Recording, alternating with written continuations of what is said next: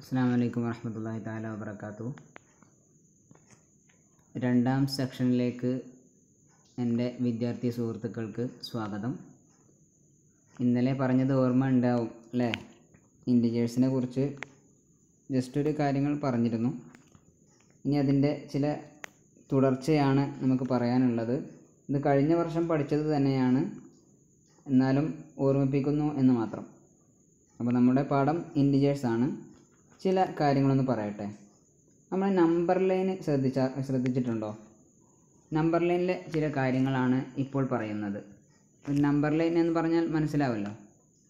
ഒരു വര വരക്കുന്നു, അതിൻ്റെ നടുവിൽ 0, ശേഷം 1, 2, 3, 4 വലത്തോട്ട്, 0യുടെ ലെഫ്റ്റ് സൈഡിലായിട്ട് -1, -2, -3 ഇങ്ങോട്ട് അങ്ങനെ പോകുന്നു. ഇനി ഏതൊരു നമ്പറിലേക്കും to add A positive integer, ഒരു പോസിറ്റീവ് ഇൻറ്റിജർ ആണ് ഏത് സംഖ്യയാവട്ടെ, നെഗറ്റീവ് സംഖ്യയാവട്ടെ പോസിറ്റീവ് സംഖ്യയാവട്ടെ, ആ സംഖ്യയിലേക്ക് ആഡ് ചെയ്യാനുള്ളത് ഒരു പോസിറ്റീവ് നമ്പർ ആണ് എങ്കിൽ we move to the right. Number ലൈനിൻ്റെ റൈറ്റിലേക്കാണ് നമ്മൾ പോകേണ്ടത്. ഉദാഹരണമായിട്ട് -2 എന്നുള്ള സംഖ്യ, അതിലേക്ക് ആഡ് ചെയ്യാൻ പോകുന്നത്, കൂട്ടാൻ പോകുന്നത് പോസിറ്റീവായ 3 ആണ് എങ്കിൽ നമ്മൾ ആദ്യം -2ലേക്ക് പോകുന്നു. അതിലേക്ക് എന്താണ് കൂട്ടാനുള്ളത്? +3 അഥവാ +3 എന്നുള്ളതാണ് കൂട്ടാനുള്ളത്.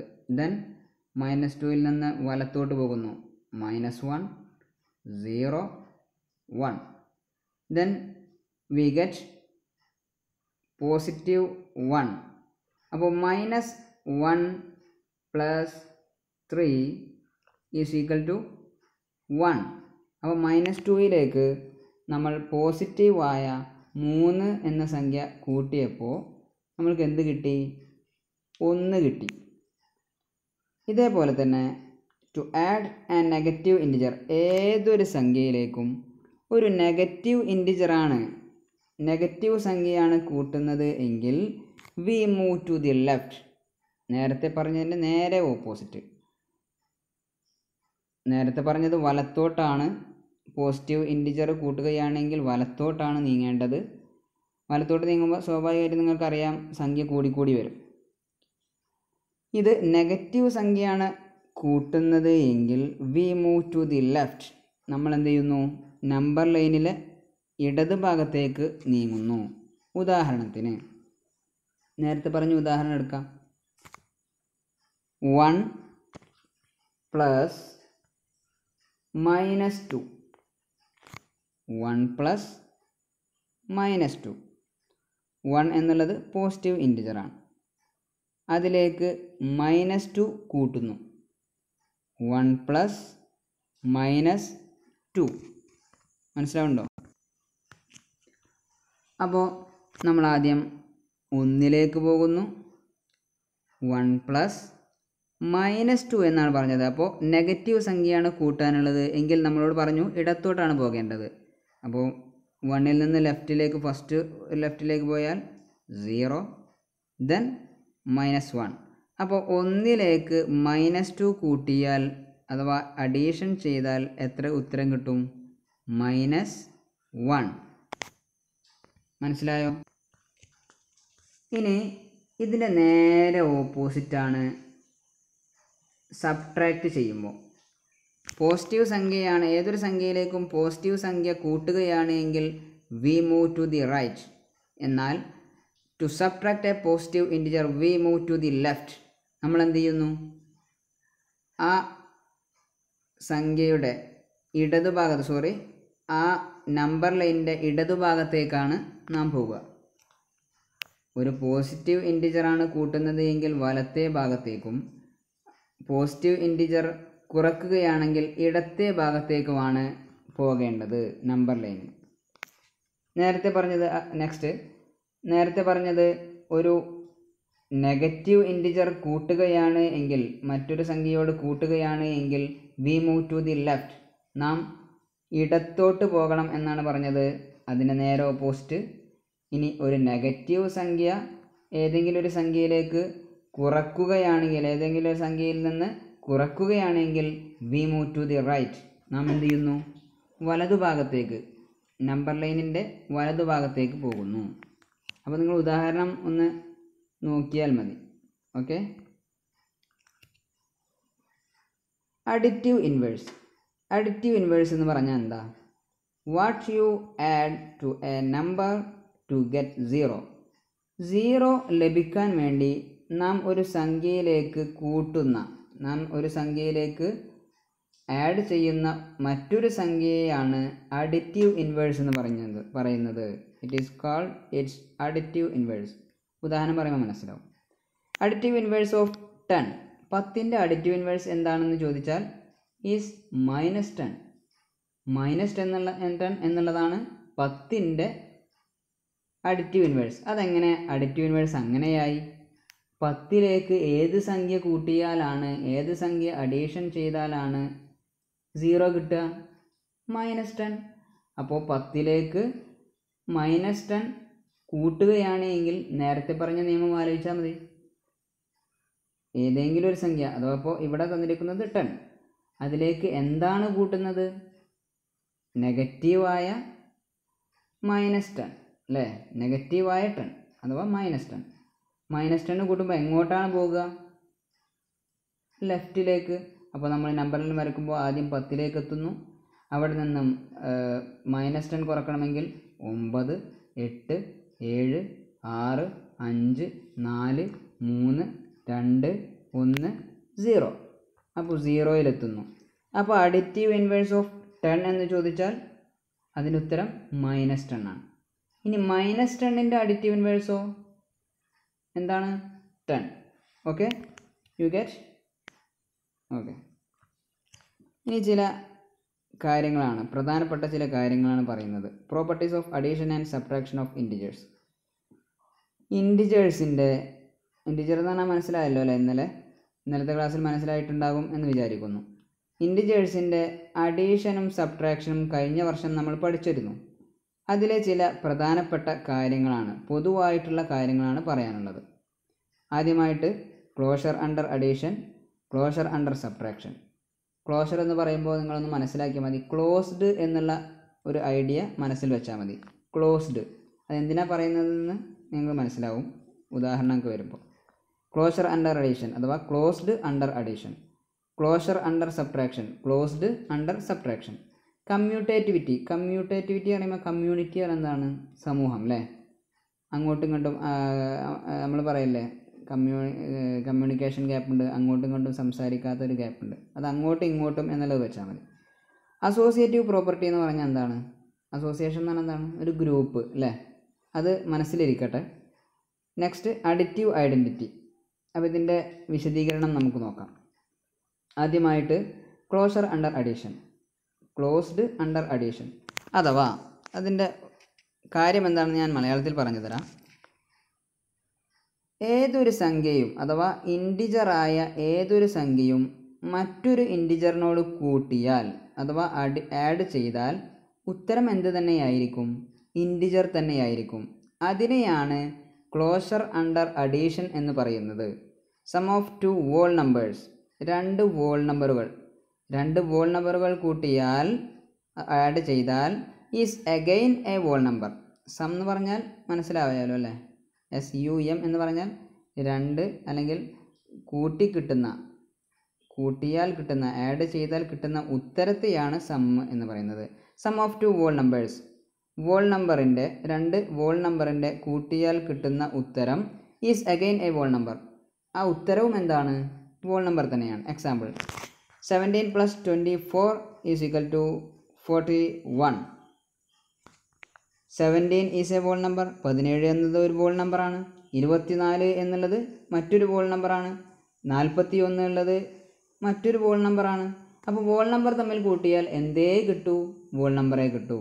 That is integers R closed under addition. ഇതുപോലെ തന്നെയാണ് ഇൻറ്റിജറിൻ്റെ കാര്യം. ഇൻറ്റിജർ തമ്മിൽ കൂട്ടിയാൽ എന്തെന്നെ കിട്ടുള്ളൂ? ഇൻറ്റിജറേ കിട്ടുള്ളൂ. പുറത്തു പോകുന്നില്ല, പുറത്ത് കടക്കുന്നില്ല.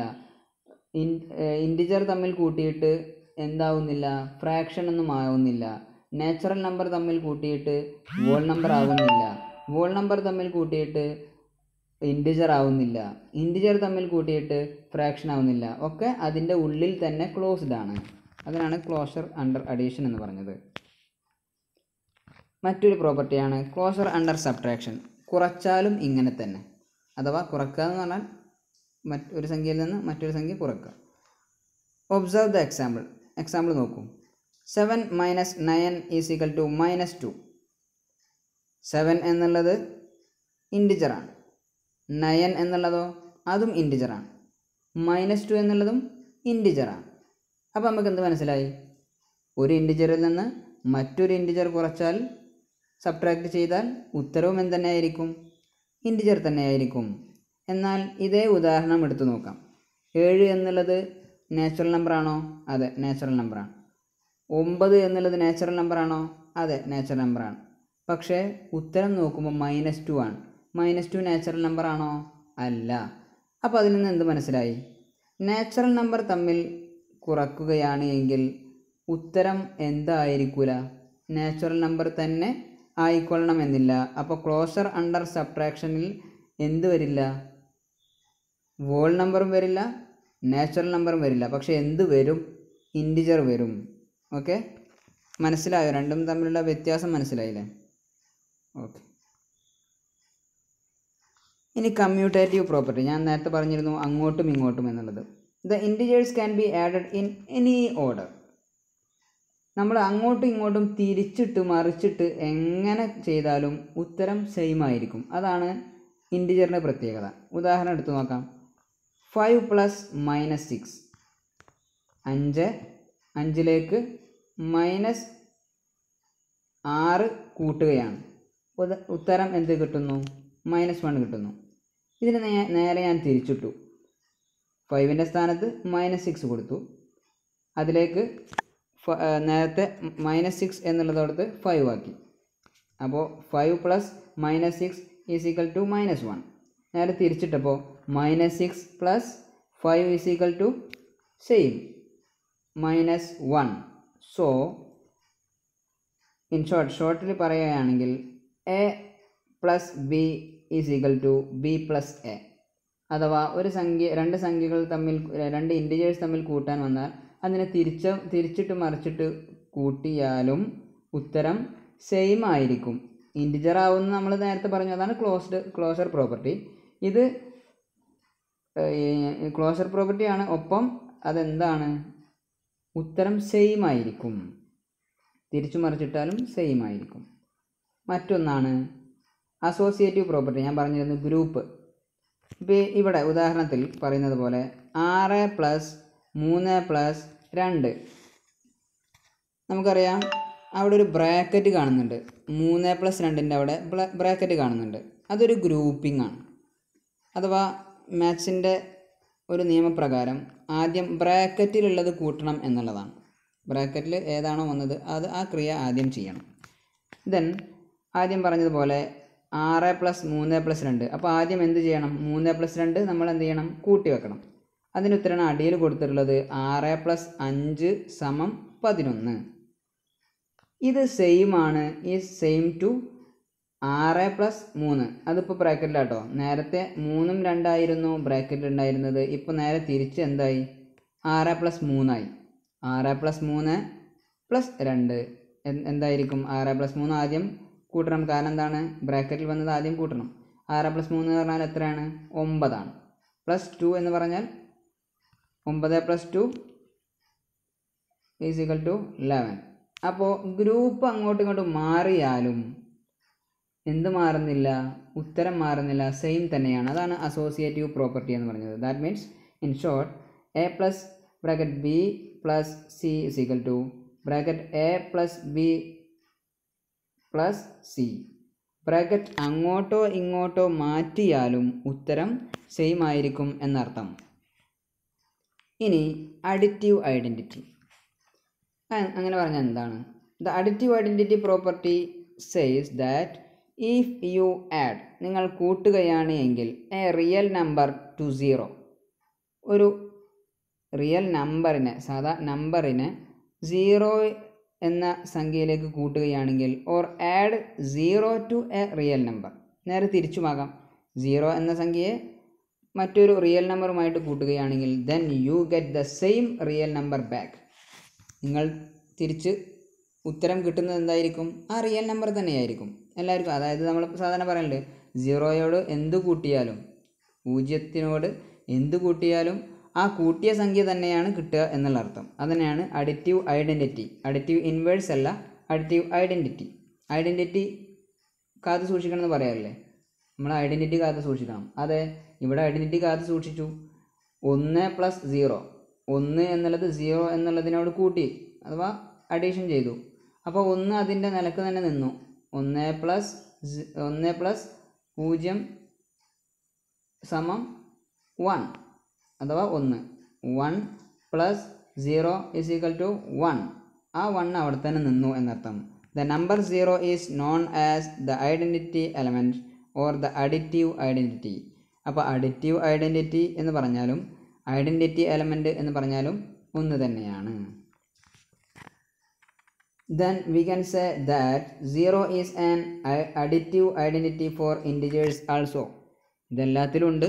അതുപോലെ തന്നെ വോൾ നമ്പേഴ്സിലുണ്ട്, നാച്ചുറൽ നമ്പറിലുണ്ട്, അതുപോലെ തന്നെ എന്തിലുമുണ്ട്? ഇൻറ്റിജേഴ്സിലുണ്ട്.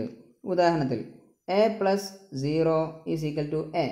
a എന്നുള്ളത് ഒരു ഏത് സംഖ്യയുമാവാം എന്നുള്ള ഉദ്ദേശത്തിലിട്ടതാണ്. a എന്നുള്ളിടത്തിപ്പോൾ 5 കൊടുത്താൽ 5 + 0 ഉത്തരം എന്തായിരിക്കും? 5 തന്നെ. ഇനി നേരെ തിരിച്ച് 0 + a = എന്തുതന്നെയാണ്? a തന്നെയാണ്. അപ്പോൾ 0 എന്നുള്ള ആ സംഖ്യയോട് ഏത് സംഖ്യ കൂട്ടിയാലും എന്തായിരിക്കും ഉത്തരം? ആ സംഖ്യ തന്നെ. അപ്പോൾ ആ 0 എന്നതുള്ളതിനാണ് അഡിറ്റീവ് ഐഡൻറ്റിറ്റി എന്ന് വിളിക്കുന്നത്. അപ്പോൾ ഇന്നത്തെ ക്ലാസ് ഇവിടെ നിർത്തുകയാണ് ഇൻഷാ അല്ലാ. ഇതുവരെ പഠിച്ചതൊക്കെ നിങ്ങൾ മുന്നത്തെ ക്ലാസ്സിൽ പഠിച്ചതായിരിക്കും. എല്ലാവർക്കും ഉപകാരപ്പെട്ടു, മനസ്സിലായി എന്ന് ഞാൻ മനസ്സിലാക്കുന്നു. ഏതായാലും നിങ്ങളുടെ എഫേർട്ടുകളൊക്കെ ഇതിന് മാറ്റിവെക്കണം ഇൻഷാ അല്ലാ. Thank you very much. നിങ്ങളുടെ ഫീഡ്ബാക്കുകൾ എപ്പോഴും അറിയിച്ചുകൊണ്ടേയിരിക്കണം ഇൻഷാ അല്ലാ. നിങ്ങൾ എപ്പോഴും ദുആകളിൽ ഉൾപ്പെടുത്തുമെന്ന് പ്രതീക്ഷിച്ചുകൊണ്ട് നിങ്ങളുടെ പ്രിയപ്പെട്ട